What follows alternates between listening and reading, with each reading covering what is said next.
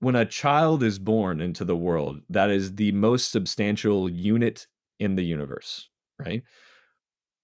The existing model and way of just thinking about people is to not take that seriously at all or believe anything that I said. It's to mechanize it, put it on a conveyor belt, control it, and try to tease it towards some known outcome that feels safe to humans that have also been on that conveyor belt for the most part.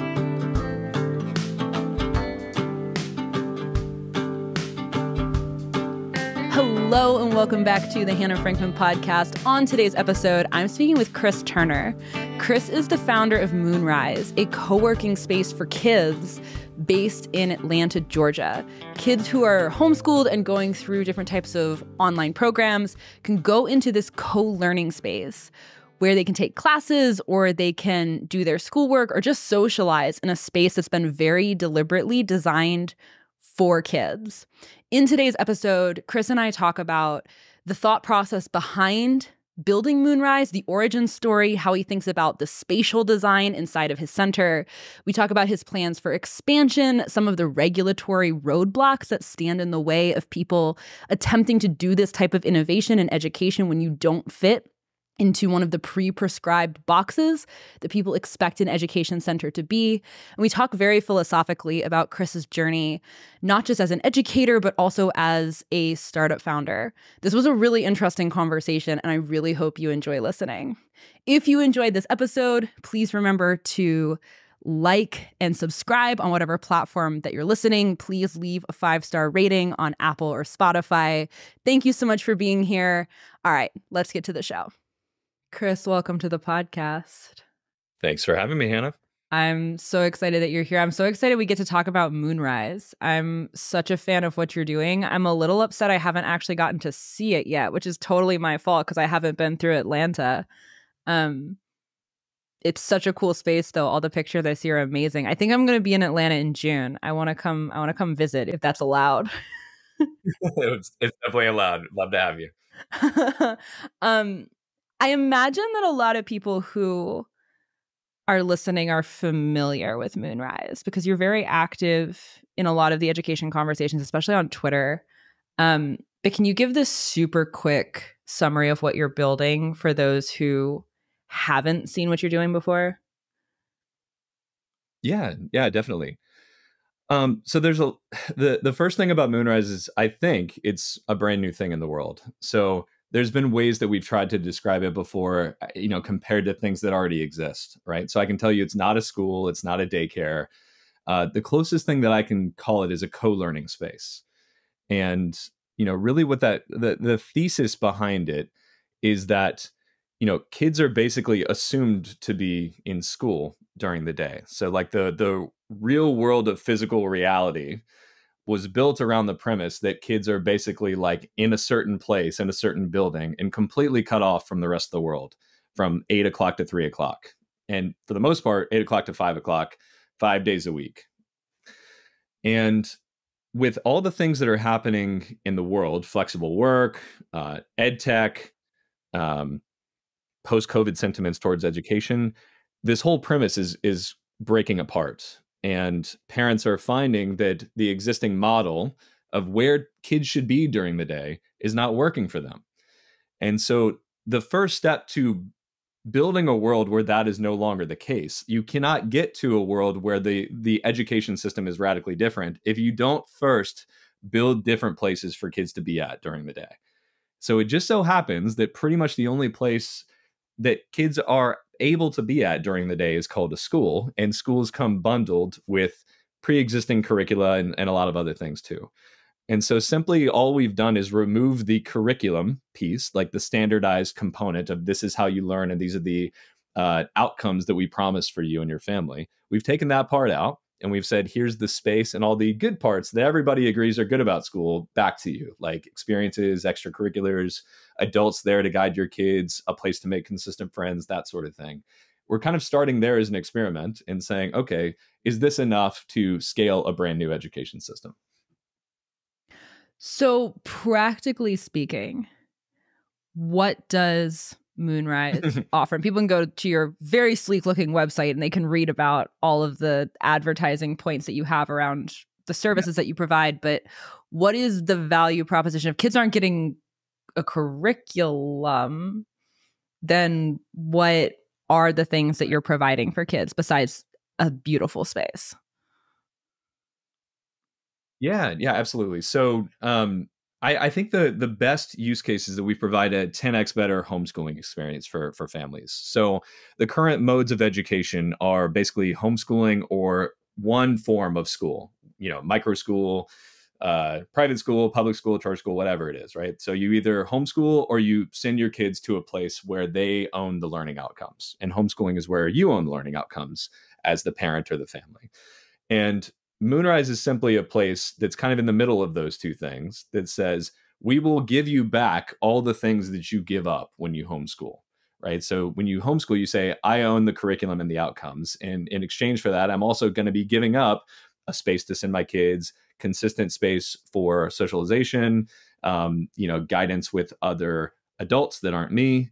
And again, you can piece this stuff together, but it's not in one convenient place. So Moonrise basically gives you back when you homeschool all those things. And those just happen to be the things that everybody likes about school. It's the curriculum that people don't like, and usually the cause, among other reasons like bullying and safety and poor learning environments, that people choose to homeschool. So I think the most practical way to use Moonrise today is a 10x better learning experience for homeschoolers. Can you quantify the 10x part? Like, what makes it dramatically better than homeschooling on your own? Because most people would say that homeschooling is a dramatic increase in quality over being in public school. There's also such a range of sort of quality bars at which people are homeschooling on so many different verticals. Like, what kind of space have you set up for your kids? What kind of experiences are you providing for them? What kind of freedom are you giving them? What is what is the relationship between your personality and your kids' personality? There are so many variables that already exist. But talk to me about what you mean when you say 10x. Yes. So that's a big claim. Yeah, it's a big claim. It's kind of borrowed. It's part of startup lore, I suppose. Like, I think it came from 0 to 1, Peter Thiel's book.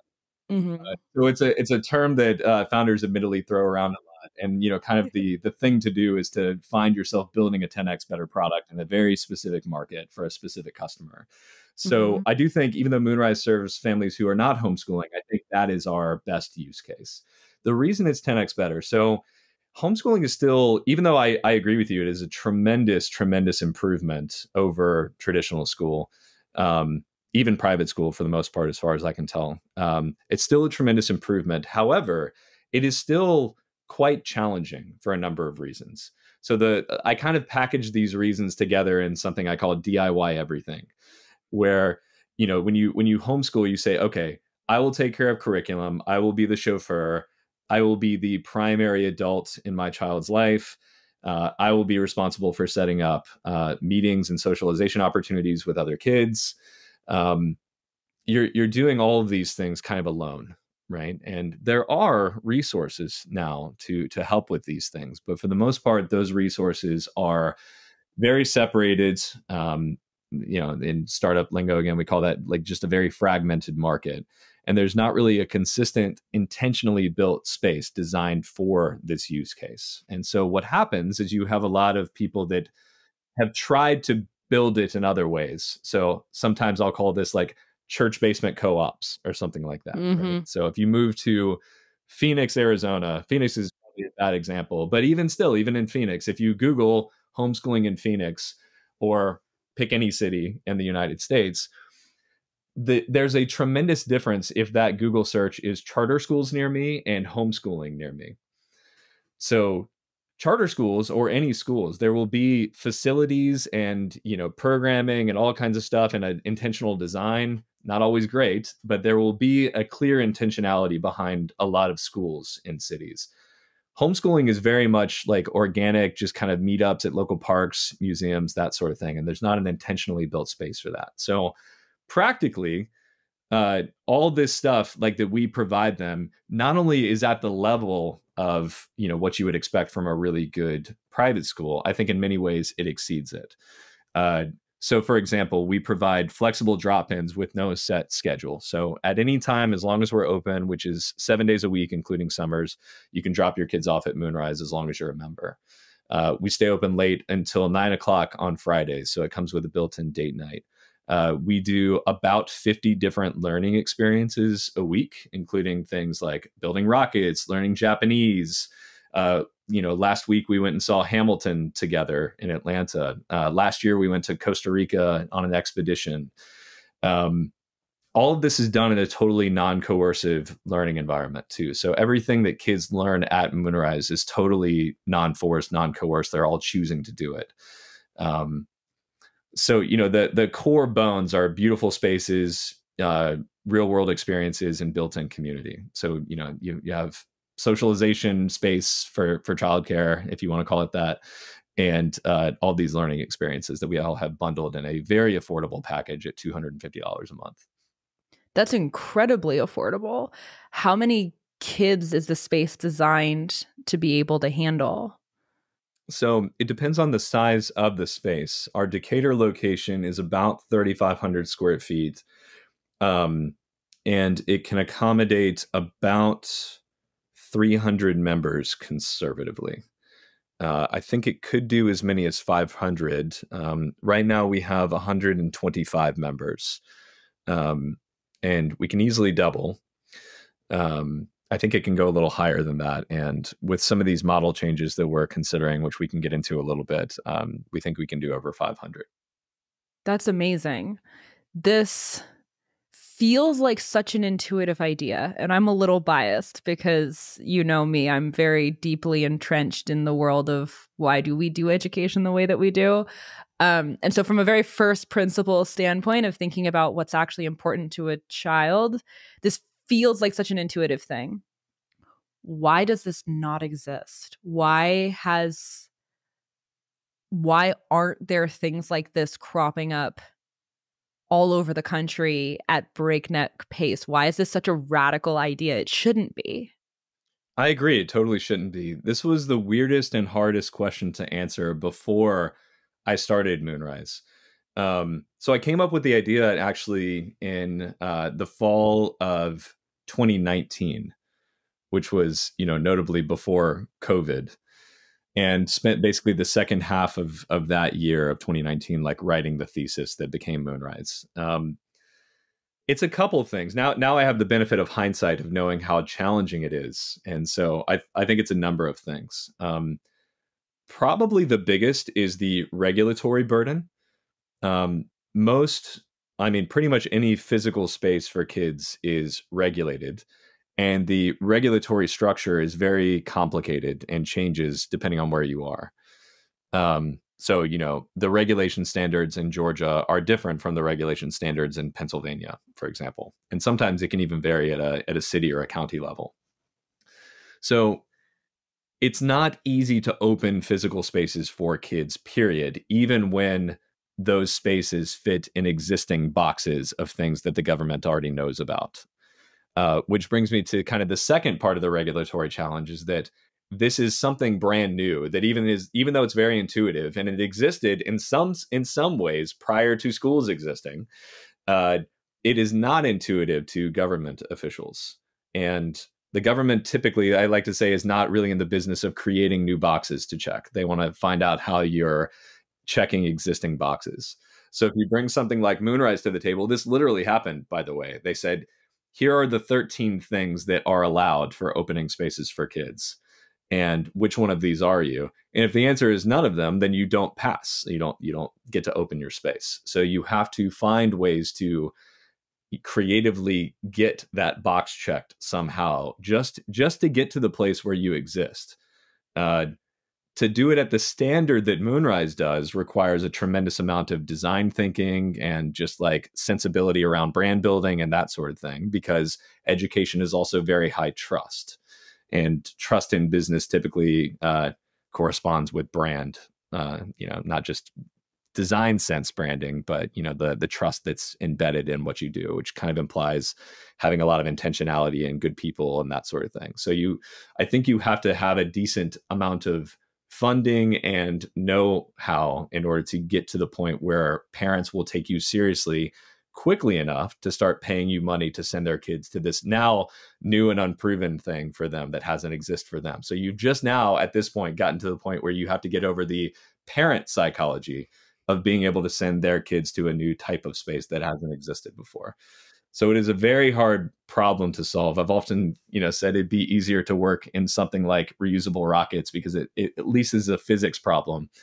But once you get to that point and you establish those trusts, it starts compounding on itself and getting a little bit easier. Can you talk some about the ways that you had to get creative to make Moonrise fit inside of the boxes that made it both legal and also understandable for people? Sure. Yeah. So the legal part was the most challenging. We actually opened without approval. And I got, I thought I would have about a 6-month runway before I heard from the government. And I actually had a 3-day runway. So I got a letter, a cease and desist letter 3 days after opening Moonrise. How did that happen so fast? Like, did somebody have to report you? I think so. I think we got reported. Yeah, that's the only way I think they would have found out about us. So we got reported, or we didn't. Somehow they found out about us, and 3 days after opening, I got a cease and desist from the state, and then had to go about the battle after being opened of keeping it open. And like I said, there were 13 boxes in Georgia that you have to check, and on paper, like this is a brand new thing, a co-learning space. So, it kind of just came down to actually working with some pretty friendly, at the end of the day, regulators. Like they saw the space, and I think they understood that it wasn't a school. And so there's also like a big part of this being like how often and how long the kids will be there. So most of their safety concerns are reasonably about not letting any space open where kids can be there an unlimited amount of time every day, right? Without them kind of overseeing things a little bit. So even if, people might disagree with that, you can at least like understand the reasoning behind having regulation standards for that. Can you expand on that one, actually? Like why the amount of time is such an important point? Oh, sure. I mean, it's easy to say that it's fine for Moonrise because I'm the founder and the spaces are beautiful and we have great staff. As far as the government is concerned, they can't get into the business of like objectively qualifying every single staff member and the beauty of your spaces. So they have like a fungible idea in their head of space for kids, not like quality standards of those things, right? They're not getting into the business of quality. They're getting into the business of like binary existing, not existing. And so it doesn't matter that Moonrise looks the way it does and has all this thought and philosophy behind it. It just matters that like we kind of follow their programming, so to speak. So, if you can imagine a badly run space with bad guides, then it would be not a good idea to have a child be able to be there at this new kind of like less proven thing for 14 hours a day if we were open for 14 hours a day, or even like 10 hours a day for 7 days a week, right? So they're really doing it, I think, from that perspective with good intentions. And it would be, I think, challenging given their structure to start looking into exceptions like quality standards and staff and all that kind of stuff. So that's why the government is doing what the government is doing. There's always other rabbit holes we can go down with government stuff. But that's why they're doing what they were doing. What was the second half of your question? Like why it was hard to attract parents, I think? No. We'll get to that later. No, I was just curious what some of the things, like the ways that you had to get creative in order to check boxes that maybe weren't organic to check. Yes. Okay. So we first like made it clear that this was not a place where you could leave your kids full time. So once we did that, they became a lot more friendly. At first, I was actually trying to not have that standard so that we could allow more usage, and that would still be my preference, is to allow usage to expand. Mm-hmm. But given that Moonrise is not intended on paper to be a full-time, like it's not a school, right? So there's not as much of a full-time standard that we have to meet right now. Mhm. It's better to exist than not to exist and get started on this problem. So we were willing to cave a little bit and be more flexible on the maximum amount of hours that they could spend. Once you're more flexible on the amount of hours, then there are other things like tutoring centers that exist. Uh, and so it's really just having the government understand, okay, they're going to be learning things here too. They could learn things at this tutoring center and spend the exact same amount of time there. So why give them the approval and not us, just because we're not teaching one thing, we're teaching like 500 things. So that was kind of the gist of it, along with having a very subtle form of leverage that I won't get into. But yes, that was it. We've gotten the exemption from the government, so we were legally allowed to exist. The regulatory environment also changed in Georgia to allow for learning pods to exist during COVID. So since we've gotten exemption from the government, it's now become easier in the state of Georgia to build something like Moonrise. That's really interesting. That's actually an interesting angle of this to look at. I know that the regulatory issues vary dramatically by state, but that they are often significant, both in how much energy people are willing to expend to make something happen in the first place. Like, I think a lot of people get stuck on the regulatory stuff.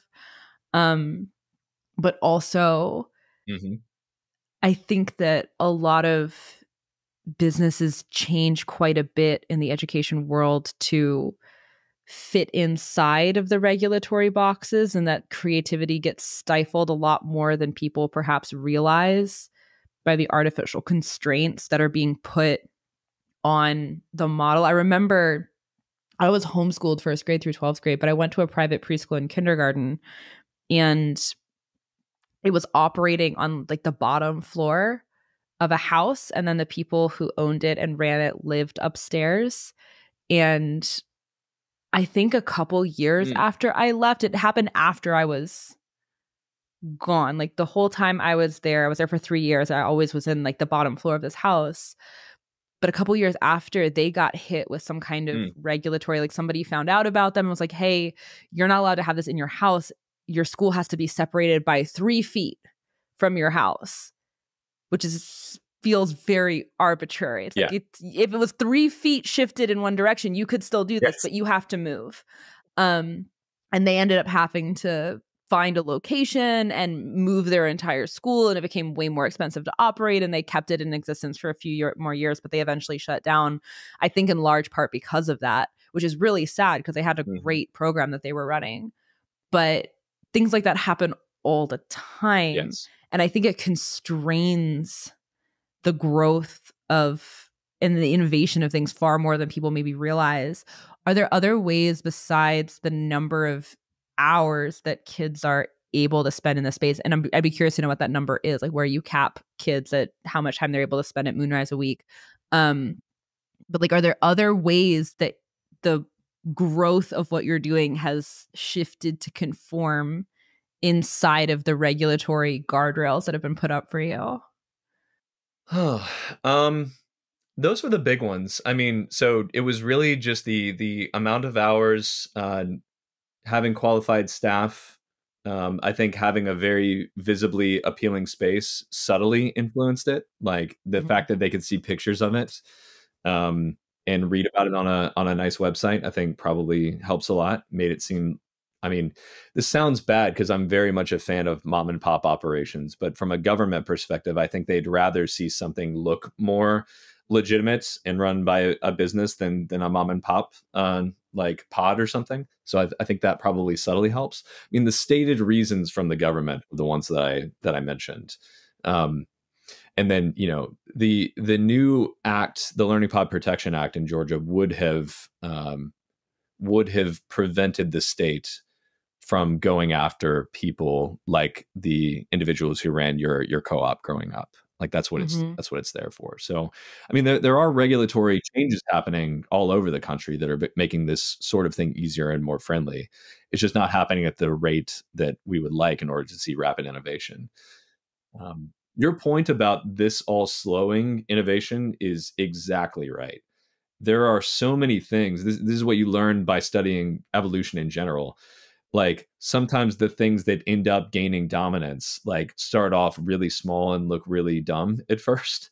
And so it's almost like the things that look the scariest or even in some ways like insignificant and easy to squash by the government, like those things could have end up being very important innovations, and they just weren't able to see the light of day and expand, right, and keep experimenting. So when you only allow certain pre-known things to exist, then by default you are literally preventing innovation from happening. Do you feel like now that you're in the space and you're building something and you've had to grapple with the regulatory blockades around innovation head on, has that shifted your perception of why education has been so stagnant for so long? Like, do you feel like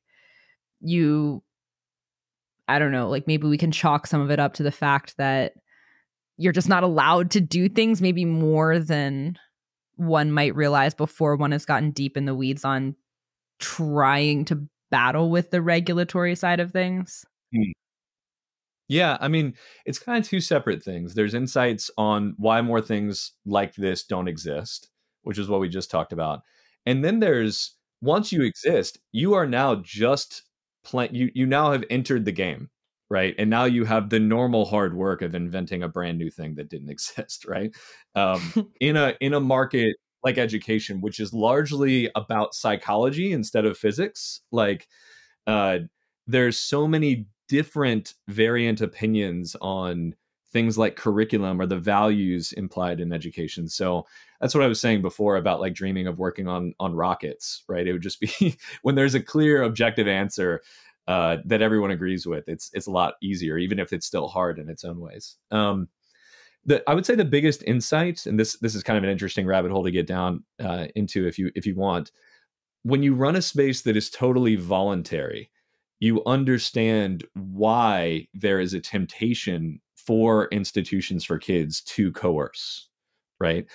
It is easy to get the outcomes you want when you can force those outcomes. So something like noise level, like the way that you solve noise level in a mixed age environment with 100% certainty is to put kids in nice little rows and tell them to be quiet and not talk until the bell rings, right?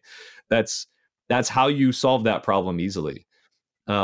It is much more nuanced and complicated to solve that in a free, like non-coercive way. Um, I just don't think people have tried hard enough. So we've kind of started by the default that we're saying we're never going to coerce, so we have to solve these problems in a different way. But it's certainly running something like Moonrise makes you understand why things are the way they are better. Can you talk a little bit? I'm so curious about how you think about environment design, which is one of the Mm, aspects of education that I personally find super interesting. Like the philosophy and the psychology of how you set up a space that is mm, invitational to a child to do the types of things that you maybe would want to encourage them to do. And anybody listening to this should absolutely go to the Moonrise website and should check out the pictures of your space because it is beautiful. It is a high level design. Um, I am so thank you. curious how you thought about setting up the space, both the types of things in it and the flow of the space, like how the pieces fit together and how you wanted kids to move through it and how you wanted them to feel when they're inside of it. Um, 'Cause there's so many things that go into this, right? Like the way the space looks and feels is part of your marketing materials. You want to sell parents on this is a great place to leave your kids, but it's also from a very functional standpoint, it's such a Yes. huge part of how it actually serves the children is how it is set up. I actually want to go deep down this rabbit hole because I'm really fascinated by what you've done. Cool. This is probably my favorite rabbit hole. So happy to go down Amazing. to it. Um, I guess the first Yeah, the first thing that's probably controversial to say is that from an aesthetic beauty standpoint, like the controversial thing that I believe is that those are actually objective standards that can be hit. right? So, it's very popular to say beauty is in the eye of the beholder and that sort of thing. And yet we kind of can look at something like a flower, and everybody agrees that a flower is beautiful, right? Nobody's saying that flowers aren't beautiful, right? And then we can look at something, I don't know, like a rat, and say that that's not. I don't know. Pick your choice of what we consider not beautiful. So that's my rockets. When I was talking about that example before, like that's a clear target. It's less clear than math, but it is something that I can strive for, that is kind of ridden on like a spidey sense and maybe like an inherent knack or interest that I have in design. But I kind of work on those things, like the beauty problems, and until it feels peaceful in my soul. uh, that's how I work towards like the look of it. And I think those are fairly objective, right? You can keep making progress on it just like anything else. But like there is such a thing as like a ugly space and a pretty space, which is why people take photos in front of churches and cathedrals and that sort of thing, not typically in front of like, blank concrete walls. Usability is the other thing. And I think usability is more interesting to talk about because it's harder. Usability is a little bit more subjective. And so the usability for children is different than the usability for adults, right? And this is where it gets into like intentional space design for kids. So you can design a space that looks beautiful to a child and to an adult, but the way that that space functions and is used is different for children and adults. So one example of that is kids often come in on a first visit and it's like being the new kid in class. Now, we are currently doing about 5 tours a day, and we're signing up, I think, about 16 new, we call them risers, but kids per month. So we have a lot of first impressions at Moonrise. Nobody likes being the new kid, and everybody's shy at first. So a usability design standard that we care about a lot is how can we make that a really great experience? Like, how can we remove shyness and make this instantly feel like a place where they feel at home?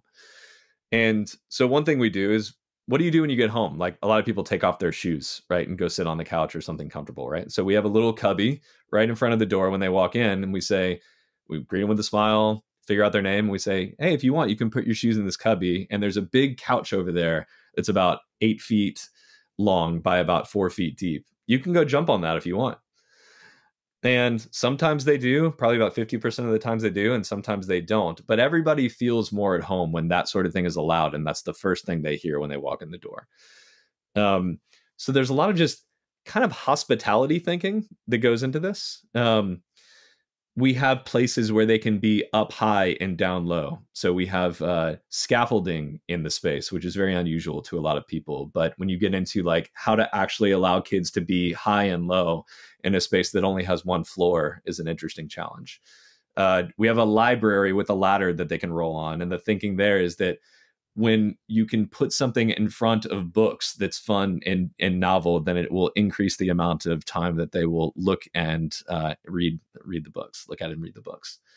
I'm kind of giving you a lot to play with here. The maker space has toolboxes that don't have locks on them or stay unlocked. So they can just go over and take anything out of the drawers whenever they want to make something instead of asking for permission. All of this is in service of making this feel like a place where they don't have to ask for permission and where they can feel like it's designed for them and not for some predetermined objective that their parents or the administrators have. I love this. How, because you talked about writing like a whole thesis for this in 2019 before you actually started the process of building. How much of that thesis was around the design of the environment? Like, if you're not providing a curriculum and you're not providing a set structure for the kids and everything is voluntary, then the space within which they are interacting with you and the space that they're interfacing with becomes one of the most important components, because it is the invitation to do the types of things that you would like them to do. The books are there as an invitation to read. I imagine that you think reading is a good thing for kids to be doing. You'd like them to be reading. So you make it appealing for them and easy for them to read. And Yeah. that's like a core feature in this space. You have, I imagine that you think it is good for kids to be making things. So you set up a space that is full of, you make it as easy as possible, but also as inviting as possible to come over and start working on something. How much was that like a core part of the entire thesis around what you were building? Oddly, almost zero. Really? The original thesis reads much more like it reads much more like a Bitcoin white paper. I'll publish it at some point, and just put it out there for the world to read. The thesis is much more about how to fix the education system and why things haven't changed, and then what to do to replace it. So it occurred to me that just as one example, like the central point of the thesis was what I started the conversation with. Like we have all of Pink Floyd's The Wall came out in like the 1970s, and it was an indictment of the education system. Like that's what that song is about.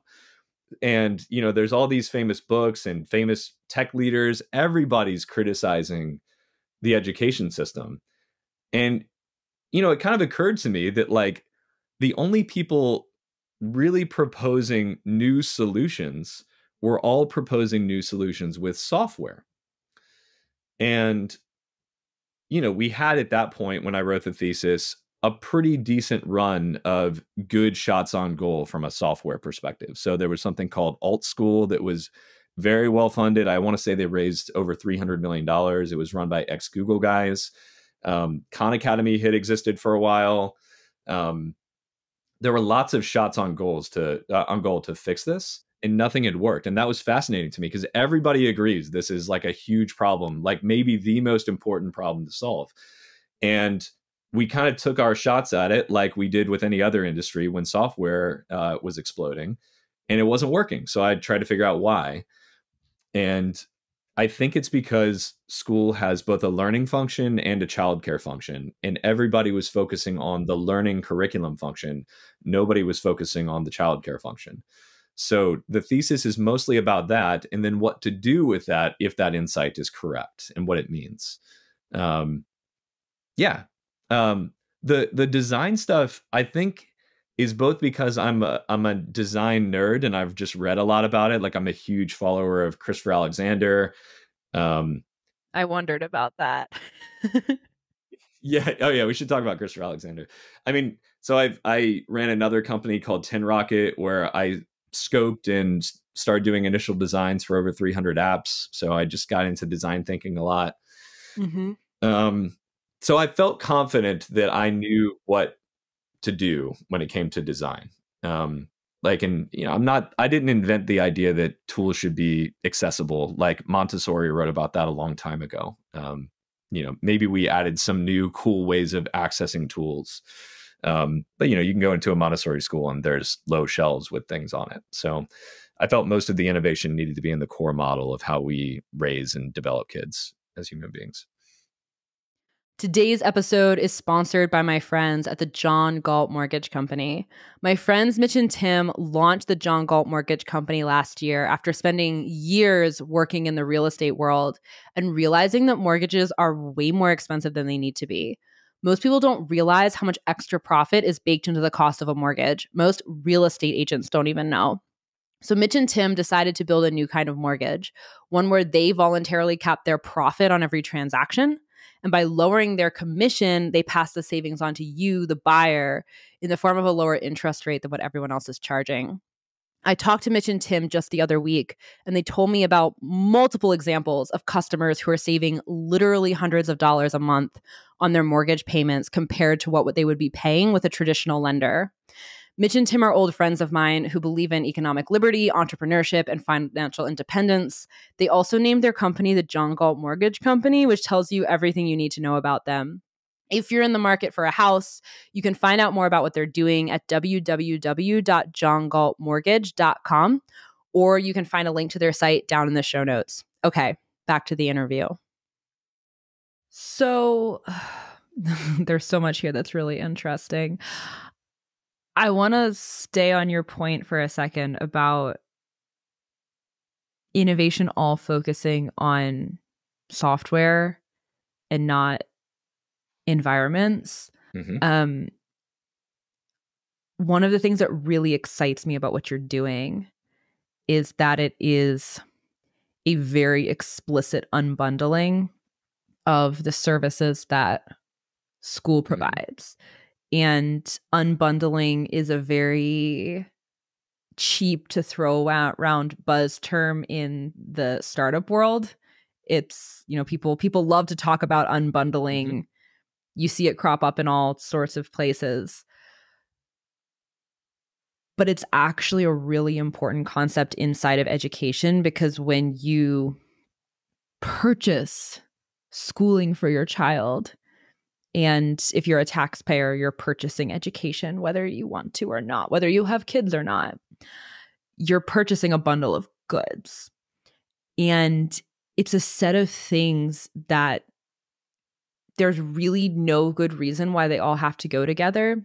And they all artificially constrain each other by nature of them all having to function as a unit as opposed to functioning separately. And two of the most obvious examples are academics and childcare. So much of how we do academics is structured around the school day, and the school day functions as a necessary component of a society where most households have become two-income households, and both parents need to be functioning in the workforce during normal business hours. And school exists as a place for the kids to go so that everything else in society can function smoothly. And there's almost this disincentive for innovation in the academic side of things when you have the constraints of childcare baked into the structure, because it is very common knowledge for anybody who's doing anything innovative in education that academics really only need to take a couple hours a day, unless a kid is deeply interested in a particular topic and they want to go deep down the rabbit hole, which paradoxically happens very frequently if you let kids, you leave them to their own devices and you let them chase the things that they're interested in. They're probably gonna want to spend more than 2 hours a day on learning eventually when they hit on something that's deeply compelling to them. But all of the standard requirements that kids need to access or like need to work through in order to have a functional base knowledge to be able to interface with the world. They understand, basic math and basic literacy, and, they have enough of a liberal arts grounding to understand how we got here and where we're going. What are the scientific mechanics that are driving that? You can get all that in a couple hours a day tops.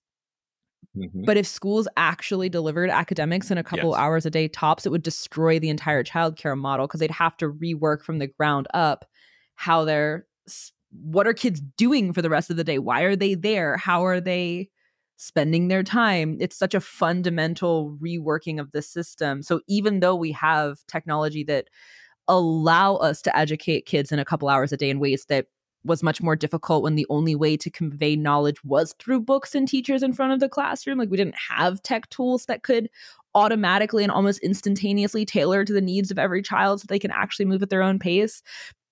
Like, we'd have to rework everything, and it would be an enormous mess.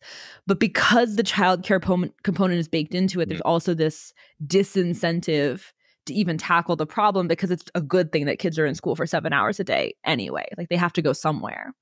And so when you start to unpack these different things, you're able to just focus on what is the best possible childcare service for families. Like, what would that look like? Yes. The constraints of delivering academics, it's not even the same service. Like, we don't even have to think about that. And you can design just a space that is epic in the same way that something like Khan Academy doesn't have to think about, well, we have to keep kids occupied for 7 hours a day and we have to organize them somehow in classrooms and keep them all contained. It can just focus on delivering great academics, and it can crush it at that because it doesn't have to fit inside of the, 45-minute class period, 5 days a week, 180 Mhm. days a year structure. And so I find this unbundling thing really interesting. And I find what you're doing really interesting because it's an angle of this that people don't think about quite as much. Like they think about the unbundling of the academics more, the childcare component less, but this is Mhm. such an important part of the conversation if we're going to win this education thing. Like this has to get solved. Yeah. That was very well said. There's so many things to dive into there. I mean, in so many ways, the entire model is based on a just fundamentally flawed premise, and it gets worse every year as technology gets better. Um, so you mentioned the idea that academics can be done in less than 2 hours a day. Now, what's funny is that schools, not funny, I guess, schools, even if they just focused on academics, still have a flawed model for delivering on academics. Oh, Like, yeah. there are programs that are now personalized online that deliver academic content to the individual learner, um, in a much more efficient way that reaches them in a much more understandable way on devices that they like using better than sitting in lectures, right? So everything about the experience of learning academics, I mean, unless you are, I mean, there's, I'm sure a few children out there, or some percentage that like the kind of standard lecture delivery model. Um, but I mean, no, no parent is worried about addiction to lectures. A lot of parents are worried about addiction to screens, right? Like this is just a superior information delivery model. So if you're going to deliver academics, like it's absurd to think that the way to deliver academics is through a lecture, right? So even if we haven't even gotten into unbundling yet, right? The thing that they are supposed to be good at, they are not good at, right? Um, and then you get into space design, which oddly enough, space design is more objective from a criteria standpoint than learning is. The reason we have grades is because we had to make up a kind of arbitrary idea to show that some progress has happened on learning. But when we become adults, we all know how flawed the idea that grades equal learning is. Like a lot of us had great grades, but can't remember, hardly anything about the things that we supposedly learned. Um, Everybody knows this. So, like, even when you talk to very adamant public school supporters, almost nobody seems to dispute the idea that grades equal learning, right? It's just that we have to kind of agree to these terms to continue playing the game. And if you give up the game, it's absurd to hold that philosophy anymore. Um, Space design is I guess paradoxically more objective because almost everybody agrees on the things that we like. We like comfortable places to sit. We like natural light. We like plants. Um, we tend to like some places to be quiet and heads down, and some places to be out in the open. And so, you know, that's why I mentioned that that's like my physics problem is because I can go to a building and I can make that objectively nice to be in. But if you said, Chris, how do I design a system to where every single individual who uses it will like learning this thing in this way? It's nearly an impossible task because people are different, have different interests, um, and different schedules, right? Different everything. And the internet is a fantastic tool for facilitating learning because it allows for that diversity, right? So if you combine this is what's happened in work too. We're combining the internet with different places other than offices in your house to work. The same thing is happening with learning. It's the same fundamental unbundling where both of those things can do their own thing really well. What are the learning modalities that you feel like best interface with Moonrise? Are there approaches that do better than others? Because you mentioned that not all of your students are homeschooled. So are there things that seem to be a better fit Yeah. overlaid on top of an environment like Moonrise? I mean, certainly homeschooling is the best, right? Like if you are a homeschooler and then you add Moonrise, like typically that will be a much better experience than just doing homeschooling. Um, the reason why it's better is because of all the things that don't come bundled with homeschooling when you choose to homeschool. So if we can give a lot of those things back to you, the desirable thing, like most people don't start homeschooling because they dream of packaging academic content for their kids together and kind of being responsible for that, right? It's like they want to spend more time with these people. They're concerned about, bullying at school. They want more ability to personalize their curriculum and help them find their interests. They think schools are a waste of time. So nothing that we do at Moonrise precludes all the great things about homeschooling, but we can add back a lot of the things that you give up when you make that decision. So, I would think that that's the best. Generally speaking, Moonrise is the absence of a curriculum, meaning that we work with public school students just as well as we can work with a homeschool student. It's just that the public school student is overserved by the public school in a lot of different ways and underserved in some really important ways. So Moonrise serves them at all the underserved ways to the extent that they are able to be here.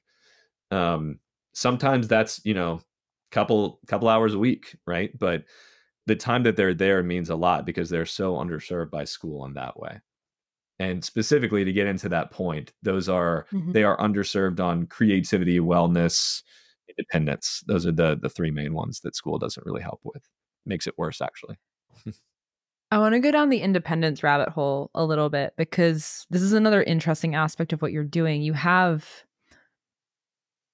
125 kids who are currently members of Moonrise Risers. How many of them are in the space at a given time? Do you have a limit on how many can be in the space? Yes. So to answer your first question, on a given time when you walk in, it's between 15 and 30 at a given point. Sometimes it's higher, sometimes it's lower, but the average is going to be between 15 and 30. So we could fit in our building legally about 75 kids. So when I mentioned that we could double membership without much of a problem, it's very rare for there to be more than 35 in the space at any one time. And so we can accommodate as many as 75, and still be in compliance with our building standards and that sort of thing. So that's what makes us confident that we could have at least 300 members on the current model. That's amazing. So you have sometimes more than a classroom's worth of kids in your space. The model can accommodate multiple classrooms worth of kids at a given point in time.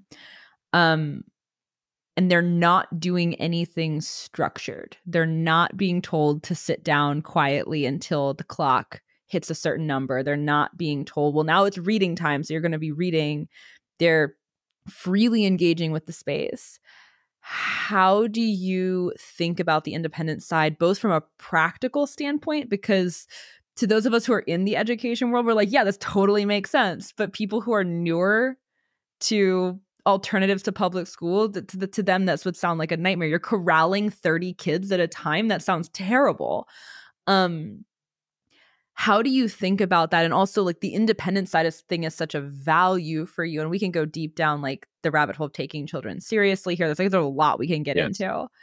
But how does that work practically? But also, how do you think about what it could and should be? Yep. So structure is different. And I know you know this. Structure is different than force, right? So Moonrise isn't entirely unstructured, but it is entirely free of coercion, right? So I mentioned we have about 50 learning experiences a week that happen at Moonrise, and they're all different kinds of things. We have kind of categories of experiences that range from, I'll just say a few of them, like field trips, courses, clubs. Eventually we'll do apprenticeship. We have Moonrise Ventures where they start businesses here and they work on that. And, you can think of these almost like guided experiences. So we have learning guides. It's not just you open the doors and there's only kids there. We have learning guides that run several of these experiences. And that's not so different than a gym, right? Like if you go to a gym, sometimes there's a free weight area. Sometimes there is a classroom area. And it would be absurd to think that if you say, okay, I'm going to take this class, that I can't walk out if I'm not liking the class and just go down to the free weight area because I like that more, right? So we simply allow for that. And what that does is it has a very good forcing function for increasing the quality of our experiences. Because if our experience quality is low, the risers won't want to do them, right? When you make something voluntary, it has to be really good. And so, so what we find is that over time, we get better and better at hosting experiences that they want, which means giving them cool things to build, typically, and interesting and novel things to learn that they can't learn anywhere else. Yeah. And so there's plenty of structure. There's just zero force. I know you spend a lot of time around thinking about the idea of taking children seriously. And I want to go down that rabbit hole too. I've had a couple conversations about this on the podcast, about the philosophy of it, about the sort of general paradigm. But I want to talk about what it means from a practical standpoint for you to actually, like, both how you think about it, but also like what it means in the context of building a space where you're interfacing with many kids on a daily basis, and you want to treat them with the level of autonomy that most of the world denies them, but that you believe with conviction they deserve. Yeah. I mean, the starting point with Moonrise is that kids are people. That's like the unalienable belief behind all of this, is that kids are people. And I guess the second step, or maybe the precursor, depending on how you're thinking about it, is the value of people in the universe and the cosmic scheme of things, how people should be treated, human rights, that sort of thing. If you imagine the universe without people, it's empty, vast, unexplorable, not knowing of itself, anything like that. The second that you insert people into the equation, all of a sudden things start changing, right? Like there is now an awareness of the universe. There is a ability to expand. There's a sense of meaning and happiness. And so every human life is this incredibly momentous thing to happen. And the unit of that, of the most significant thing in the universe, like the unit of that is a person. So when a child is born into the world, that is the most substantial unit in the universe, right? The existing model and way of just thinking about people is to not take that seriously at all or believe anything that I said. It's to mechanize it, put it on a conveyor belt, control it, and try to tease it towards some known outcome that feels safe to humans that have also been on that conveyor belt for the most part, right? And I think this is probably the greatest tragedy in the world. I mean, everything flows downstream from human creativity, and the way that you stifle creativity is to force known outcomes. Literally, the act of creation is novelty, new things existing.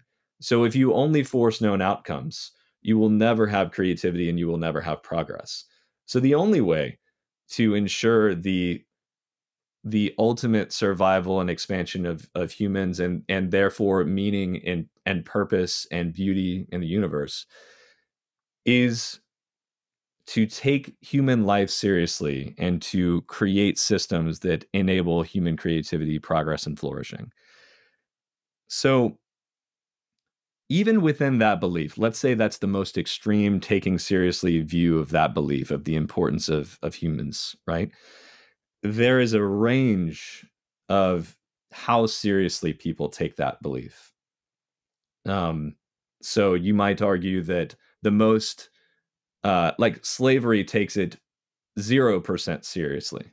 That would be some very extreme version on the negative side, right? And Moonrise, or my belief here, being on the opposite side. There are plenty of well-meaning private schools that take kids more seriously than a public school, but still don't fully take them seriously, right? So sometimes I describe Moonrise as almost like inventing democracy when you've only had kingdoms before. Um, you can imagine before the United States there being such a thing as a good king. But the entire idea of monarchy is flawed on first principles, and you need democracy to exist in order to unlock a new level of human flourishing. So I think Moonrise is an experiment in democracy, so to speak. It's a brand new way of looking at kids and fully taking them seriously, and never, like, the whole point of that experiment is to take them seriously and treat them as people. And so if we have to adjust those values and take them less seriously, then by definition the experiment was flawed from the beginning, and you default back to what already exists, right? So we can't ever lose sight of that. I'm really stuck on the ways that you're framing up the idea of creativity, because I think this is really important, and I think it's really easy to underappreciate. The idea that when you're merely striving towards fixed, pre-prescribed outcomes, that creativity cannot exist. But simultaneously, there are different kinds of creativity. Like if you go to a place that does not have a private school, we'll use an education example to keep it consistent with the frame up of how we got here. You go somewhere that doesn't have a private school, you find a building, you set up a space, you have,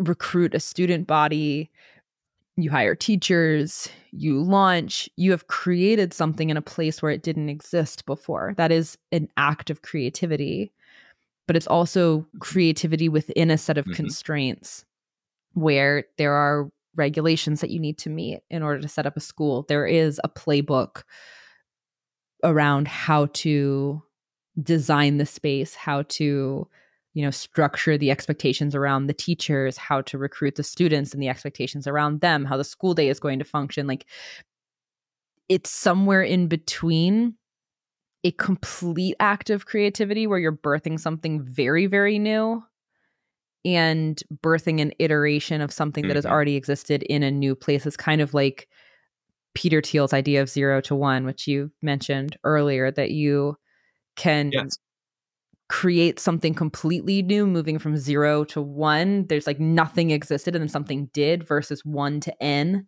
where you're taking an idea that already existed and then you're iterating upon it. You're building, you're changing it somehow or building it in a new place, but you're operating off of an idea that already exists. There's such a spectrum of creative acts. And I think that's when you're talking about facilitating creativity in kids, but also facilitating creativity in entrepreneurs who are building things like you are, where you're, building a new type of environment for kids, a new offering for parents in the education of their children. I think this kind of stuff is really important to just look at head on and be philosophical about, because if creativity is a value, and for probably anyone listening to this show, I feel pretty confident saying it probably is a value, it still can be a very nebulous thing to understand. Like if your kid takes a coloring book and pencils and colors the coloring book, like they are being creative to some extent. Like they're, choosing the colors that go in the space. They're like making it inside of the lines, they're making it colorful, but that's not the same kind of creativity as taking a piece of paper and drawing a picture of a person in the way that their, maybe their older cousin or their older sibling showed them, like, here's how you draw a face and here's how you make the body proportional. And they learn these tools to draw people that look more realistic, and they're being creative because they're taking a piece of paper and modifying it in ways when it needed an infusion of human creativity in order for it to look the way that it does, to become something. But that's still not the level of creativity as if they took a piece of paper and they drew something, not just in the way that their older sibling or cousin showed them how to draw a person, but they're innovating on that and doing something new, which is again entirely different than, taking a piece of paper and being constrained by the piece of paper and the art tool supplies that they have. Like maybe they go outside and they take a bunch of stones and they start to shape out a picture on the ground, or they take fallen leaves or they draw on something else. Like there's so many iterations of how creativity can be. And I think the way that you were talking about it is very interesting, but I think it's also a really important philosophical rabbit hole here, because you can completely be on board with the idea that creativity is a value, but not fully grasp all the different ways in which creativity can manifest, and the fact that they're not all created equal and they don't all serve the same purpose and they don't all necessarily lead to the types of outcomes in creative thinking that you would hope your child would embody by the time they become an adult. Yes. Super well said. There. Okay, let's start at the bedrock. Like, what is creativity? By the way, if we knew how creativity worked, we could program it. So we don't have the full understanding of programming creativity, lest we would have artificial general intelligence, not just AI, right? So how do we define it at the bedrock, right? I tend to think that creativity is essentially problem solving. It's not, there's a very narrow definition that is popular, in like colleges and art schools, where the creative people go to the arts and the humanities, and the engineering people go to, the sciences and maths, right? Both of those are creative to the extent that they solve problems, right?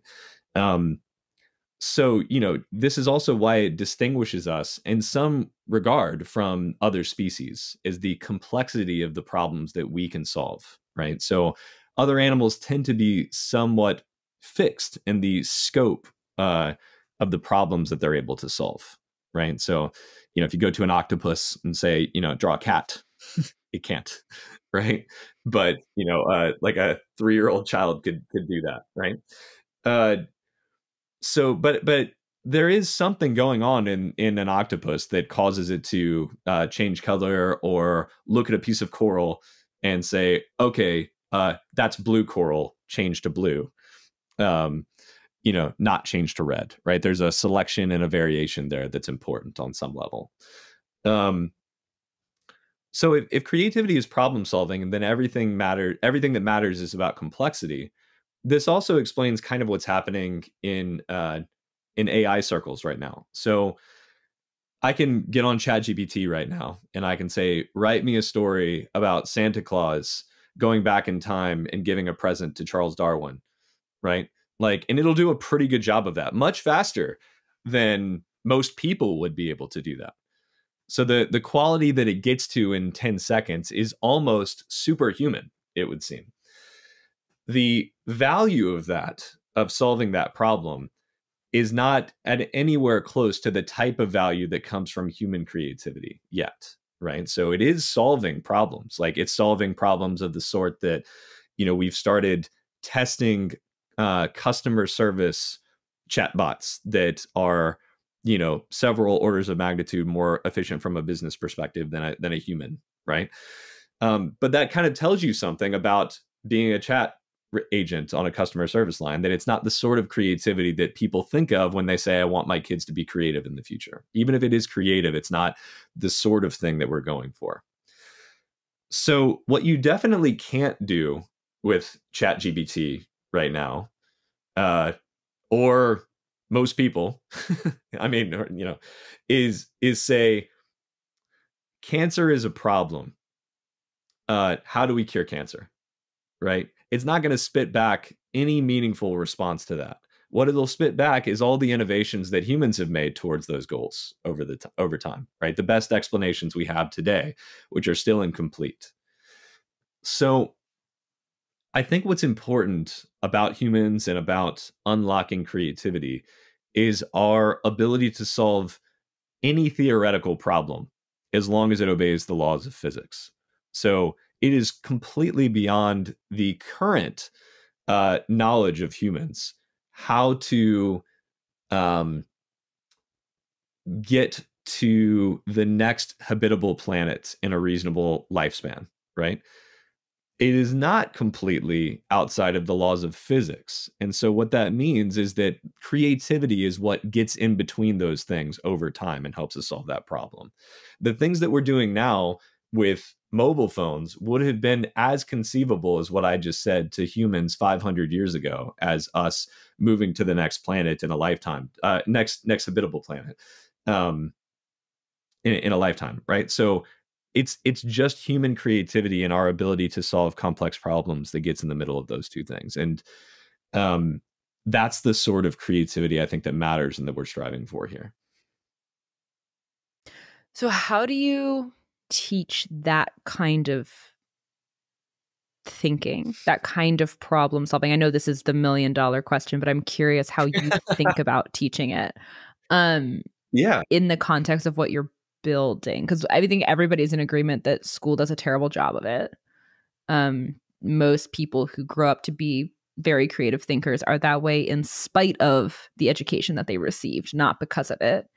I don't think it's a stretch to argue that a lot of people are born highly creative and have it quashed out of them. Or maybe a better question is, how did your creative thinking develop? Because like what you're doing is a highly creative exercise. You're trying to create something that doesn't readily exist. There are not lots of models of spaces like Moonrise that you can go draw from and then start one in your own town. You're taking a very 0 to 1 approach to building something. Where did that come from for you? What was your process like?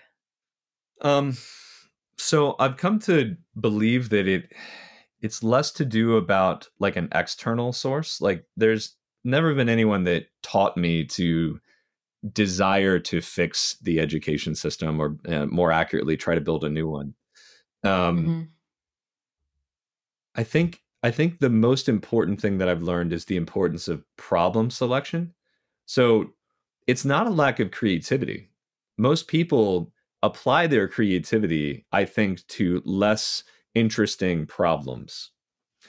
So one example of this, I think Paul Graham has an essay about stamp collectors, where he talks about how obsessed you have to be like a world-class stamp collector, like browsing eBay, setting up, automated systems to send you emails, when a certain type of stamp hits the market. It's in some ways, it's a highly creative endeavor to the extent that you have to think of ways to set up your life to help optimize for maximizing the value of your stamp collection, right? The stamp collection has very little utility for humanity. And probably, I mean, if that person is obsessed, maybe it has lots of utility for them personally, but it doesn't really go. It's a bit like being obsessed with a video game, right? And this is what people, I think, get right about video games. It's not that there's anything inherently wrong with video games. It's that if all you do is play video games, you're limiting the impact that your creativity, which you're applying to that game, the impact that it can have on other people, right? So you're applying your creativity at the moment to,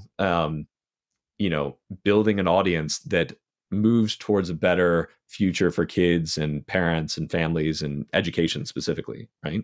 Like that has an impact. We're talking today. You have listeners, right? So I think most of this, and some of it's not by choice in some ways. Like I am actually genuinely interested in design. I don't remember waking up and forcing design into my brain as an interest. I just kind of am. So I think this is also why philosophy is important. So learning about philosophy changed the things that I valued. Specifically, reading a book called The Beginning of Infinity really changed, I think, my whole perspective on the world. It was like putting on a different pair of glasses that never come off. Once your philosophy changes, then the problems that you care about solving change, and then your creativity can start having more impact. Have you ever read any Christopher Lochhead? No, I haven't. He wrote a book called Niche Down, and another one called Play Bigger. I read both of them years ago when I was working for Praxis, which was like my first foray into the education world. And he's been the CMO of, I forget how many companies, like he's multiple. but his whole, like, it's kind of parallel in my mind to the 0 to 1 idea. Like, he talks a lot about category creation, which is the idea of instead of just like building a competitor in an existing market, you're creating a new market. So like instead of having like just building, you know, a competitor to a taxi company, you want to get into transportation, instead of just building a competing taxi company in your city, you build Uber. You're building something that is a new category of product, which I think is very, very akin to what you're doing with Moonrise. And it's another, it was a really useful way for me to start thinking about innovation, because his books are they're very practical. They're for people who actually want to do the thing. They want to build new verticals and they want to figure out both how to build the thing, but more importantly, the positioning. Like, how do you talk about building something new? How do you educate people who've never seen a product like this on what it is and why it doesn't fit in one of the preconceived, you know, you talk about the 13 boxes that the state of Georgia has. People have those in their heads too. They try to categorize new information that they're seeing. It's like, oh, this is like this other thing. Now I understand it. I could reorient myself in it. If you're building something that doesn't fit in any of the pre-existing categories, like, how do you think about the marketing problem of that? I think you'd find his stuff really interesting, but I was curious if you'd encountered it, because it feels like there's a lot of parallels in what you're doing with Moonrise. And that's one of the pitfalls of being creative, is that then you have to figure out how to, like, if you want to build something super new just for the sake of building it, that's cool. But then if you have to like explain it to other people, that's a secondary problem that you also have to grapple with. Yeah, this is part of the now you're playing the game, and then you have normal table stakes of how to play the game well. And, you know, it's hard to start companies just in general, right? So now we're just into the it's hard to start companies thing, and then you get into it's hard to invent categories game. All right, so I have encountered several times the idea of category creation. I've read a different book about it that I'm blanking on the name. I want to say it had some pirate word in it or something like that. But anyway. Oh yeah, Category Pirates. That would be Chris Lockhead's brand. Yeah. Oh, that's cool. him. Okay, cool. Okay, well then, very familiar with the ideas. Okay, cool. Yeah, I mean, we hit this problem of educating the market head on right when we launched, which was also right in the middle of Omicron. So we launched in December 2021, which was like right in the middle of Omicron. And we had a wait list of about 500 kids. And because of Omicron, we opened with about 40, I think. And at the time, we didn't have any, you know, copy positioned to homeschoolers or anything like that. It was very much, this is a brand new thing in the world. It's called a co-learning space. And, you know, you can use it in a number of different ways that include homeschooling, but also include supplemental learning and even childcare, like flexible childcare when you need it. So one of the challenges that we faced, and I'm sure a lot of category creation people face, is that what ends up happening is that the market will sometimes reduce the idea down to the lowest common denominator of what they're familiar with. So like you said, when it's probably, I bet a lot of people called Uber a taxi in the early days, right? Like Moonrise, because it wasn't a full-time option, didn't actually get called to school very often, although that does happen. What people started calling us back then was flexible childcare, like just a space to drop my kids off. Now, to some extent, that is a component of what we're doing, a pretty large component, right? But we also don't call Starbucks flexible adult care, you know, or a coffee shop. Like we go there to do important things and get work done. So in some ways, for us, it's great. Whatever gets a child to come to Moonrise, whatever compels the parent to bring them there. Once they're there, that's a win for us, right? Because we know that it's not just them sitting around and doing nothing. Like there's meaningful things going on there, and they're actually learning and making friends and that sort of thing.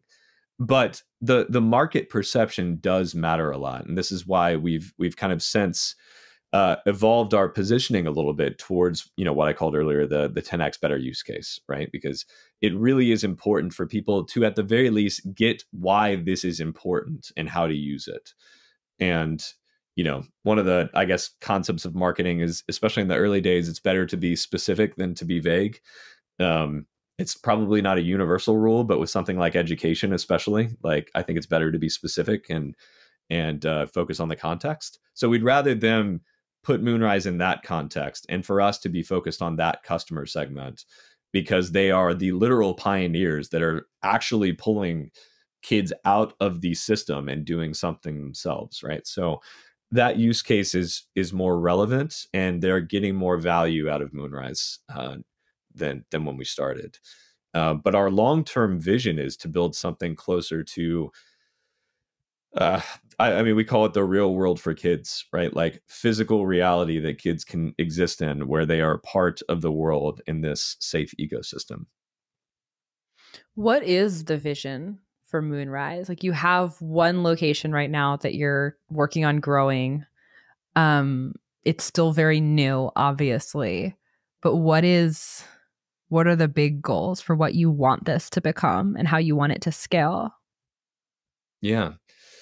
I mean, I think this is going to sound grandiose, but I really do think of Moonrise as something more akin to like a world that children can occupy. And that is a unique opportunity only because they have been excluded from reality, like almost categorically.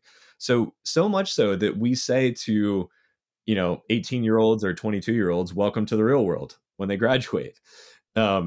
It's not only as if, it's literally the case that they have existed in a simulation for the formative years of their lives, right? And now they've actually got to learn what it looks like to exist in reality and start doing things like creating value and figuring out what that's like, and paying for housing and finding a spouse and all kinds of stuff. So I'm just of the belief that simulations have their place, but they certainly aren't like, you wouldn't want to spend all of your time in a simulation, just like you wouldn't want to spend all of your time in a video game. So you learn much faster by encountering reality than you do simulations, I think. And the lessons from dealing with reality typically are more valuable than those of dealing with simulations. This is a long-winded way of saying that, I can walk out of my house right now and go to about 30 different places that are designed for me, that are within, a 10-minute drive. I can't say anything like that for my kids.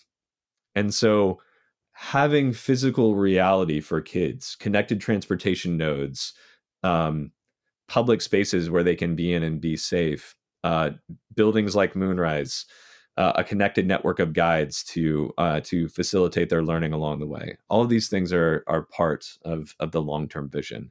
It just so happens that spaces are kind of the beachhead to getting there. Like, you need a physical space for them to go. That's the one that lands the most in parents' brains. And parents are somewhat of a bottleneck as the enablers of access at this point. I was curious about that too. It sounds like you have a lot of interest in what you're doing. You're giving multiple tours a day. You said your initial wait list was 500 people.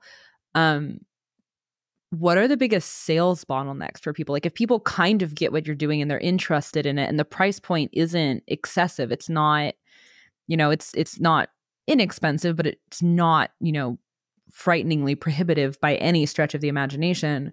What are the biggest pain points in making parents either understand what it is that you're doing, if you feel like that's the bottleneck, or in selling them on the value of it for their kids, if that's the sort of point of drop off? A couple of things. We are positioned towards homeschooling now. And it just so happens that even though it's the fastest growing market of education, there is still a relative meaning compared to other forms of education. There's a relatively small density of homeschoolers in a given market than there are compared to kids in general, right? So that's one of the problems. We're growing at a rate faster than most venture-backed private schools and micro schools. I should say micro schools because there's not many or any venture-backed private schools that I'm aware of. So, we expect to be at, like, we made the homeschool focus and pivot about this time last year. And at that point, we had 30 members. So we have grown by about 100 members since then. And we should be at about 250 by this time next year. So, in education, going from zero to fully booked out on a new model in a relatively small market in 2 years is pretty awesome. But I don't want to stop there. Obviously, I have grand ambitions. I would say that the biggest reason why somebody wouldn't sign up is either they're not ready to homeschool yet, or they're not going to use Moonrise enough yet to justify the monthly membership fee. So we do have some new model changes that are coming up that are more flexible for use. I can't get into what those are too much, but I believe it will solve, we call that the expected utilization problem. So I think we have the solution there that we should be launching with our updated app in May. From there, it's about replication. I don't like replicating errors. And so when I'm aware of errors, like, I want to fix them before we start replicating them. So most of our decision to only have one location is about getting this space as close to a replicable model that I feel comfortable with as possible. You'll never solve all errors before replicating, but you can at least solve the ones that feel important to solve before replicating. But I think we've hit, I want to say we're over 20 countries now where people have organically reached out about opening a Moonrise. Pretty much every state. And then I think our total inquiries organically are over 200. These are like potential, owners of a Moonrise location or facilitators. So there's certainly demand geographically. Like, what we're dealing with is demand at the per space level. So before we allow somebody else to run a Moonrise, we want to make sure that that's all buttoned up to where it's a no-brainer and is unlikely to fail. Mm-hmm. Is there, for people who are not based in Atlanta, which is the majority of the listener base of this show, but who are intrigued about what you're doing, do you have any sense of a projected timeline of when you want to start expanding? Or if there are people listening who really want this for their own kids but would be interested in being operators of a location, like, do you have a sense of what the timeline might be for this to start to expand? Or is that still very contingent on a lot of unknown variables being solved, and therefore the time is also a very unknown variable? No, we have really good theories on all this. And, we have insane customer love, off the charts customer love, both from the parents and from the kids. So we expect to be at 10 locations by the end of 2025. Okay. So it is a good time to reach out. Yeah, like, we can't really think of any reason why we couldn't be, given our model and what we know, why we couldn't be and shouldn't be at 10 locations by the end of next year. So, there's really two bottlenecks. We have to find a really good person to run each location, and we have to find a suitable building. With those two things taken care of, everything else is a funding problem. And, we have good investors and a really good product. So we feel very optimistic about our prospects there. Yeah, so 10 locations by the end of 25, and I actually want to be at 100 locations by the end of 2026. So we're going to start growing quickly soon. That's very exciting. I would love to see these in all over the country, I think, and all over the world. I think this is such an interesting model. I'm really excited for larger data sets to be able to be collected around how kids engage with these spaces and what types of things they get paired with, and the different ways that they an education experience with Moonrise as one of the pieces of it can start to look like. So this is very exciting. And obviously the childcare component is a very big bottleneck for families around homeschooling, especially if one of the parents, can maybe only, it's okay if they're only working part-time, but they do need to be working some, and they need a place to send the kids. This is a very interesting solution for that. So I'm excited to see this start to expand. Chris, if people have enjoyed this conversation and they want to learn more about what you're doing, obviously you guys have your website and stuff, but maybe they want to know more about you specifically, read some more of your content, where would you send them next? Most of my creative work is applied towards my companies and less towards content. So I'm like, I don't know if I'm ashamed, but I should admit that there's not a lot of content that I put out into the world other than what's on Twitter. But they could follow me at @_C Turner if they want to kind of learn more about my daily ramblings, I suppose. It's really that and our website. Those are the best ways at the moment to reach me. I'm pretty accessible, so it wouldn't be too hard to find my email address and reach out. And I'm pretty responsive too, so shouldn't be too hard for an ambitious person. Amazing. I will drop links to your Twitter account and the Moonrise website in the show notes for people to find. Definitely reach out to Chris if you are interested in what Moonrise is doing, or if you're interested in being part of a newly opened location. Chris, thank you so much for taking the time for this. This has been a really fun conversation. Thanks for having me, Hannah. It was really fun. And thank you for all you're doing. I really appreciate it. The feeling is very mutual. Thank you for what you're doing too. I'm excited to do another one of these when what I'm doing has exploded and what you're doing has exploded, and we can have round 2 talking about all of the lessons learned as things are expanding and we're reaching more families and more kids are exiting the status quo model. It's going to be a good time. Sign me up. That sounds great. Amazing. Thanks so much, Chris.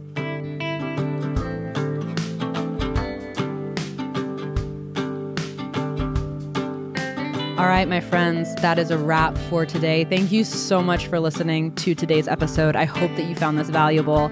Please leave a 5-star rating on Apple or Spotify. Please like the video on YouTube. And please don't forget to subscribe on whatever platform you listen to make sure that you don't miss next week's episode. Thank you so much, friends. I will see you next week.